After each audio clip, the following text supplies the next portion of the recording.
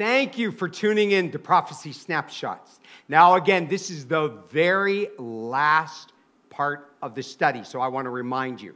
If you're watching this, go to our website, up in the left-hand corner or somewhere on there, you'll see menu. Hit the menu, and then you'll see Prophecy. Go to Prophecy, and then you can watch the entire series, one after another in an organized manner. Okay, so here we are.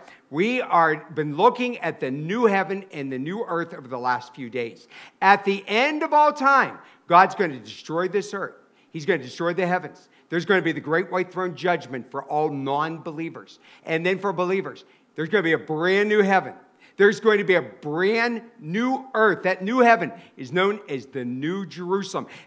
If I didn't say it before, it's 144 or 1,400 miles long. I'm sorry, 1,400 miles wide, 1,400 miles tall. It will have a jasper wall going all the way around it. It's going to be 216 feet tall. It's going to have 12 different pearly gates leading into the city.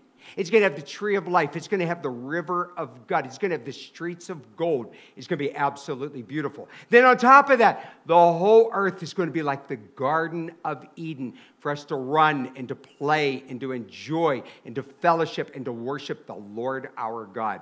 Okay, let's go down here to Isaiah chapter 66, verse 22. For as the new heavens and the new earth, notice here, from one new moon to another. I said yesterday, there's a verse that says we don't need a moon, but God's going to give us some moons, and I think it might be just so we could tell time, because it's always bright. Then it said, shall all flesh come to worship before me, saith the Lord.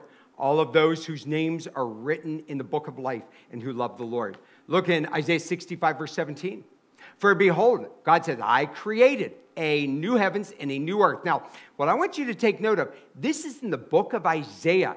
We've been mainly looking at this in the book of Revelation. This is all throughout the Bible, this teaching. And then it says, and former shall not be remembered. Let's just stop here. You were at the great white throne judgment. You saw loved ones. You saw friends. You saw neighbors. You witnessed to them. Or maybe you didn't witness to them. You better start. The Bible says we're going to be crying. People say, the Bible says there's no tears in heaven. That's not true. There's tears at the judgment seat of Christ. But we see that they're sentenced to hell for all eternity, or the lake of fire for all eternity. Then God will erase your memory of what you've seen.